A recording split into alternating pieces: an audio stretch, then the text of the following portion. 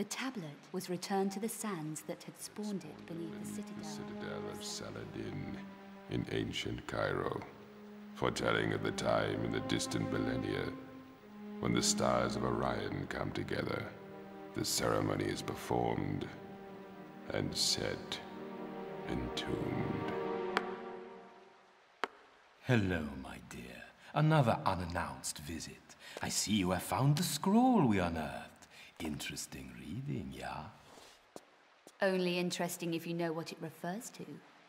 Yes, quite correct, my dear. The armor on its own is no more than a curiosity, but with the amulet and the ceremonial tablet, it becomes an important historical artifact, predating the Bible by centuries. There is more at stake here than the sum of the pieces, Von Croy. Ever heard of Armageddon? Unpleasant, even by your standards.